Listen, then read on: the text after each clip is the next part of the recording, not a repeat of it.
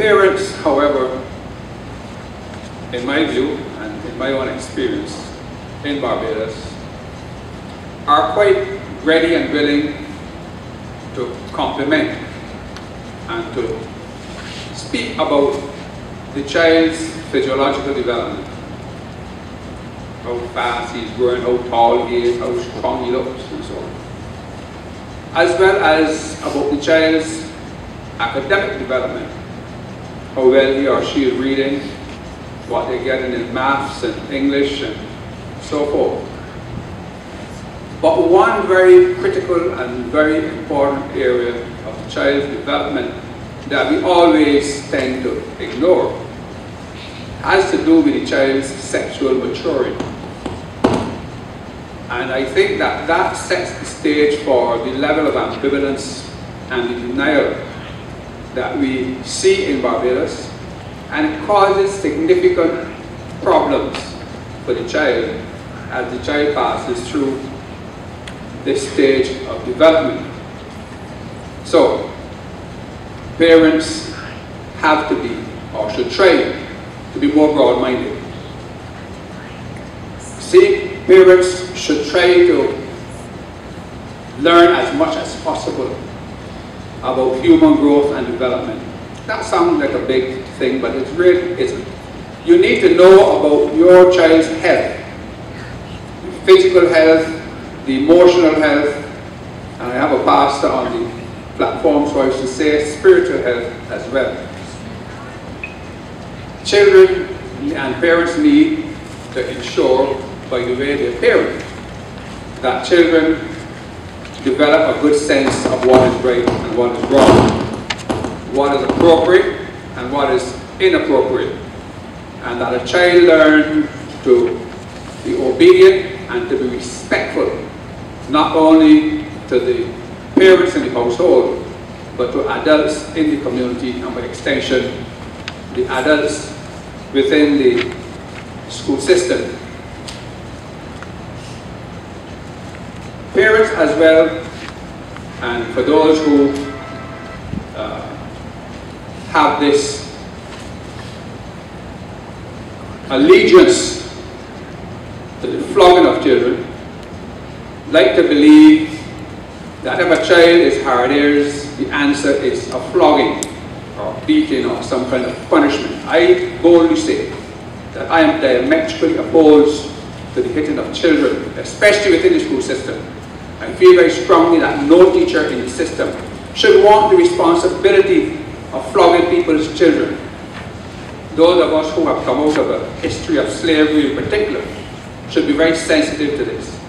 And therefore, I say all this to make the point that as a child reaches puberty and gets ready for adolescence,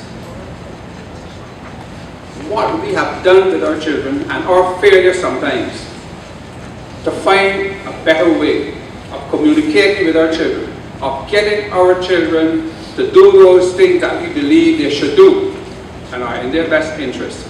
We always take the shortcut. We feel a slap around your head or a cuff on your back or lash with whatever we can put our hands on will solve the problem, and it does not.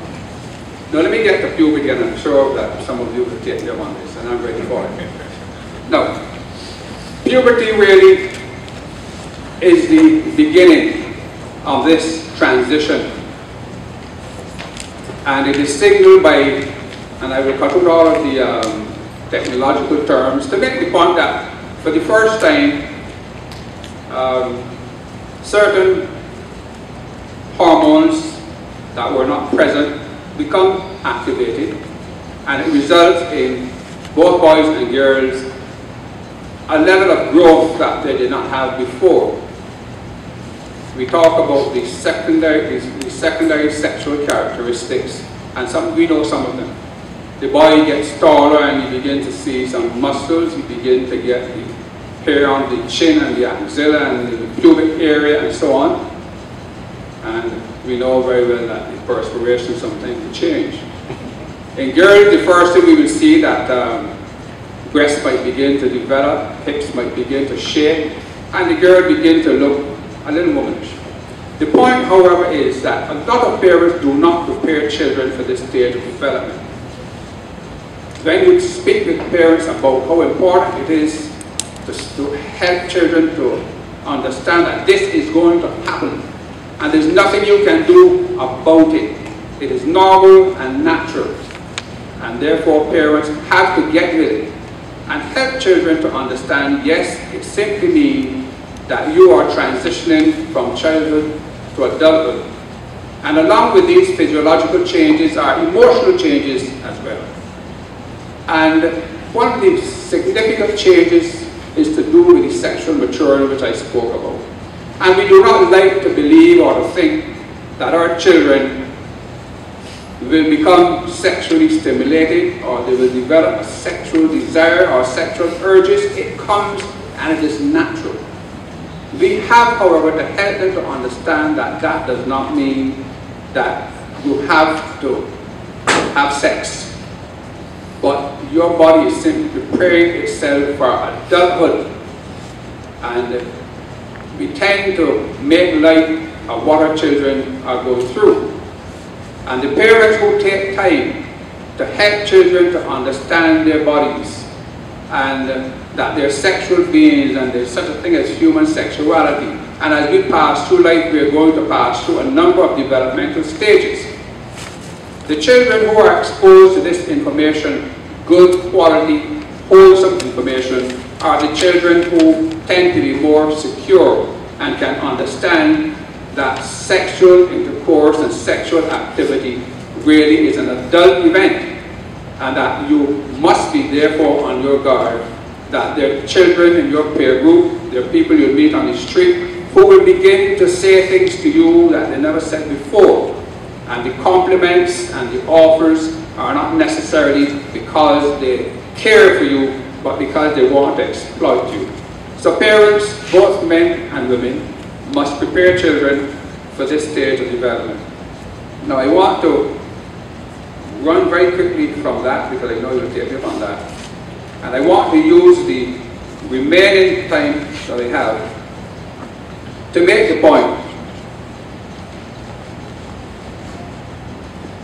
that the transition, and the psychologist spoke about the transition from this little school with one teacher and a small number of students and maybe a small school compound, to this large school with hundreds of children and many different teachers, and suddenly you're not going to school in your own home district, but you're going into an area far from home, and your parents are not necessarily hovering over you as they were before. And that is where the core values come in.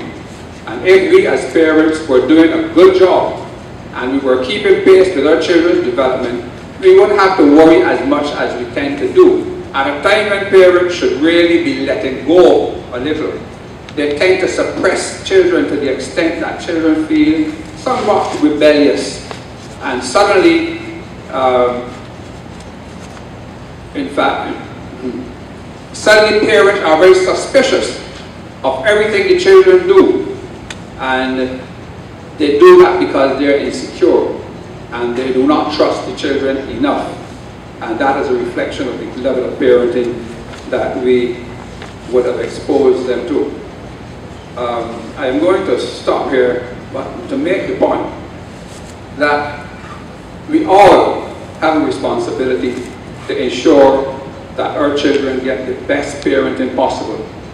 And that not only do we tell them what we think is the best thing to do, but that we set examples that our children will follow.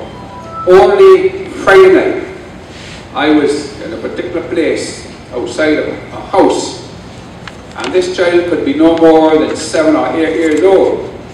And I heard this mother shouting, "Come in here and get an RH book in your hand," in the most aggressive tone possible. And you know what RH is. And this was a mother that you would think that would, I mean, to me that is abusive of the child. And our children experience a lot of that. So I want to make the point that our children are sensitive.